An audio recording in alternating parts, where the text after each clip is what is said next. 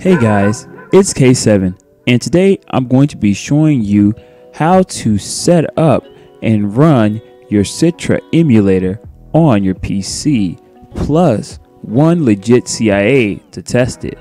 Now this is a really cool thing because you can play your 3DS games on your PC. So the Citra emulator is a good way to do that. This is a really good emulator and some people seem to be having problems with setting this emulator up.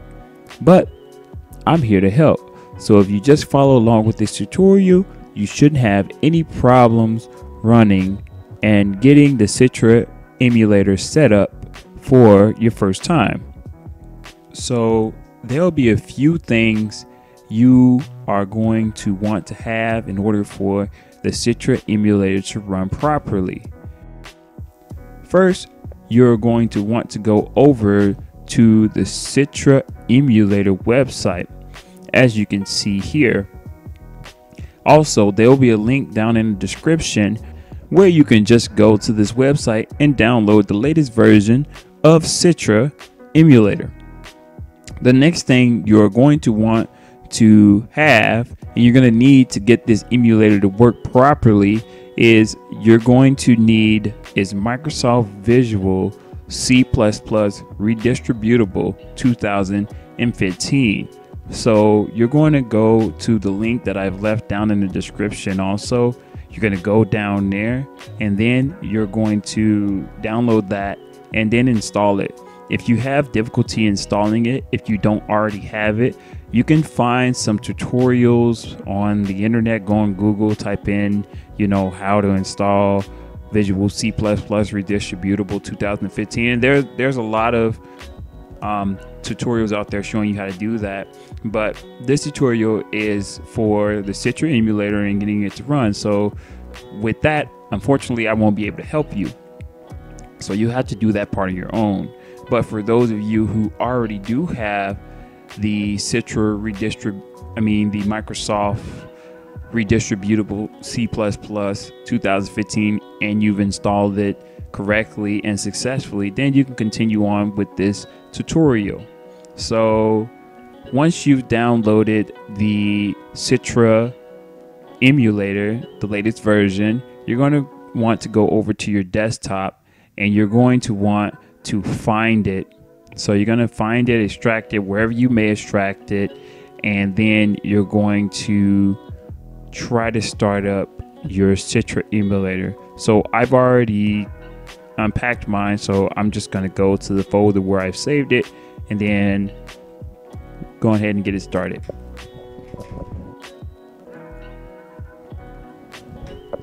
Okay, so once you've extracted your Citra emulator, you'll get some files.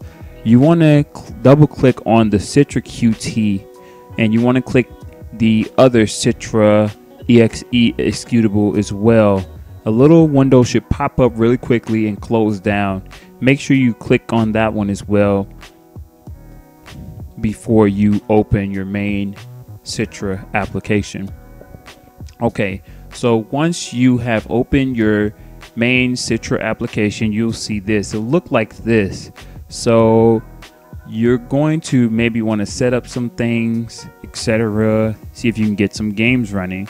Also, you'll need a game to test it out on. So I've also left a link in the description down below where you can get a legitimate CIA or legitimate just test game to test this out, to see if it's working correctly.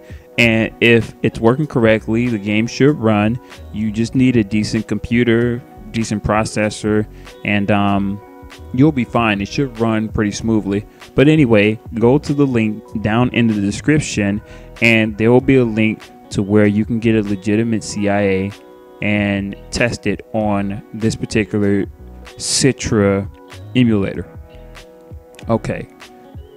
Now, once you've gone to download that particular game, you are going to want to take that game. You're going to go over to your file window, which is right up here. You're going to go over to your file, and then you're going to want to go to load, and then wherever you've saved the extracted game that you downloaded previously, you're just going to double click on it.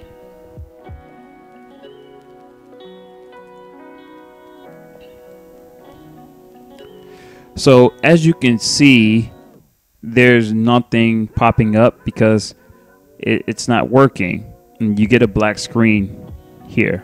So the game won't run correctly unless you fix this particular version, because this version, there's something wrong with it. It doesn't play the games right now, and it just doesn't run.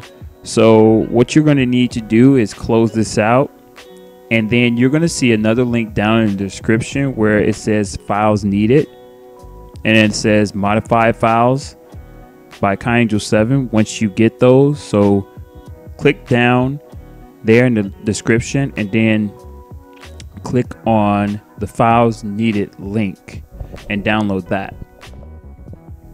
Once you've downloaded and extracted the files needed folder, these are the files that you're going to get after you've extracted them onto your desktop or wherever you extracted them. You're going to go into the folder and you're going to get these files. You're going to take these files, highlight all of them, and copy them and paste them into your Citra Emulator folder. So once you do that, this should fix the problems that you were having before. So we're going to go in and we're going to copy and paste these files, or just drag them and drop them in there, either one, into the Citra Emulator folder.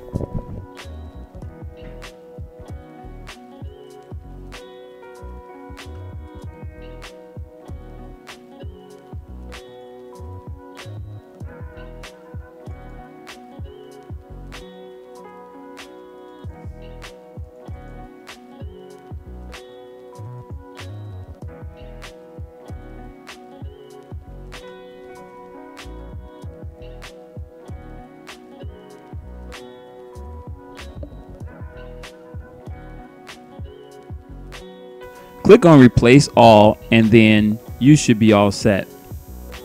Once you've clicked on replace all, try running the Citra Emulator again. The same window should pop open, and then you'll get this white window again. So you're going to want to go over to your configuration to maybe check to see what maybe window options you want, etc. So head over to the configuration above next to file.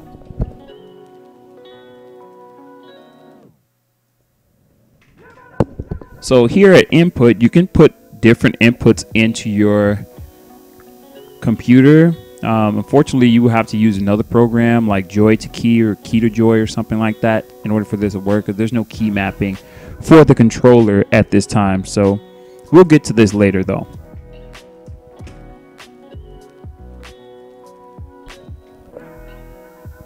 As far as the graphics, you don't want to touch this. You want to keep this the same, but you can change the window options, whatever you'd like.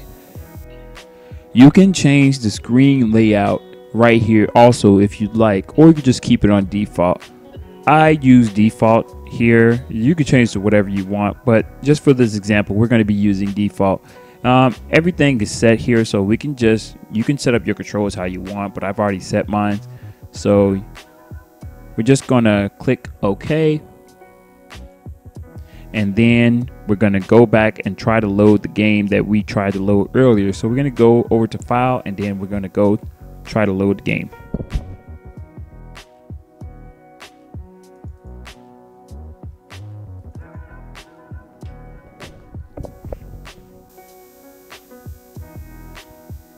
So as you can see, the game is running, and there you go. From there, you can just go into the game, and it works perfectly fine. Let me just go into the game. You see there's sound. And yeah, there you go. The game is running, the game is working, and yeah, so it should work for you as well.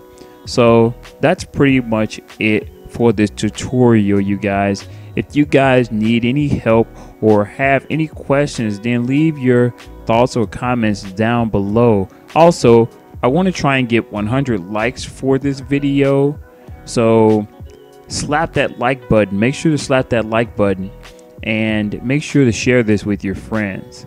But that'll be all for this video. Until next time, this has been K7. Peace. Later.